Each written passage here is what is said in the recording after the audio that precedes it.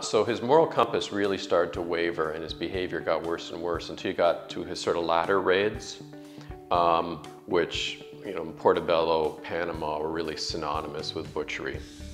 And of course, as he was doing this, he was getting more and more rewarded and accoladed. It ended his life an alcoholic, miserable, obese sociopath, basically. But he'd gotten everything he'd wanted.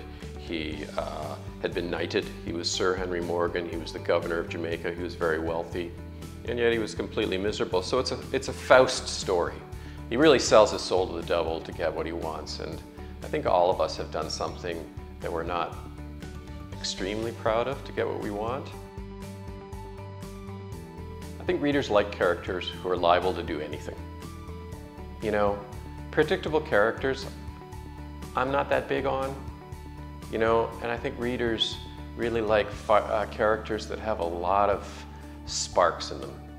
And Benny Wand, who's the main character in the book, kind of started out as a novel about Henry Morgan and then became more about this low-life board game hustler that he teams up with.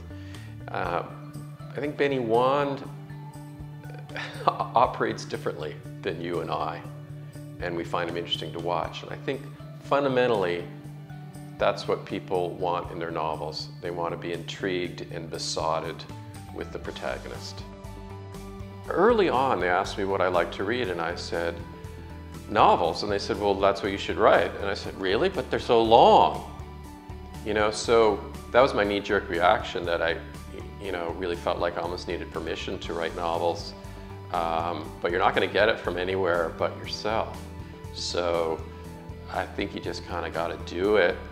Write a bad novel, show it to people, take it on the chin when they don't like it, and try and keep your ears open. And your second one will likely be a bit better.